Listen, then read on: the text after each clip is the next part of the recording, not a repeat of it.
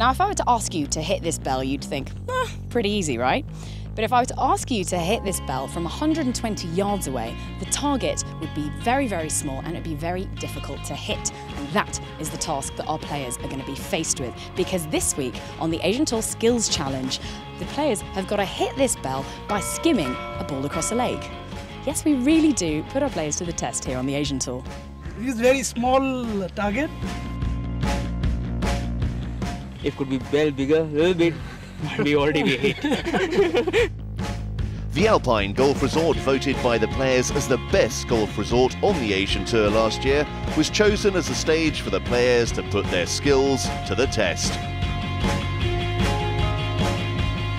Reigning Order of Merit champion Kirilec took the lead but found himself way short. The man with the straightest drive on tour was up next, Mithun Pereira, skimming it too much to the left. Mercury's Taiwan Masters champ Steve Luton missing by just a foot.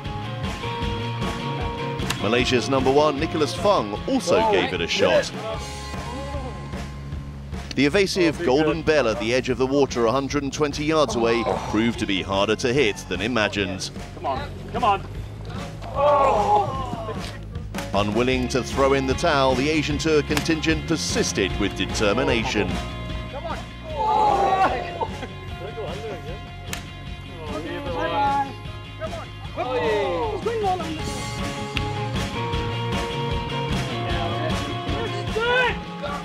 Under.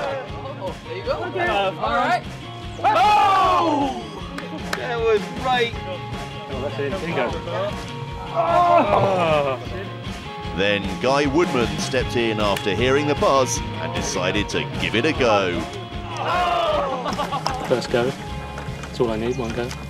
Yeah, Woody came in, the swordsman came in, put an appearance, and apparently it hit the bell, but it didn't make a sound.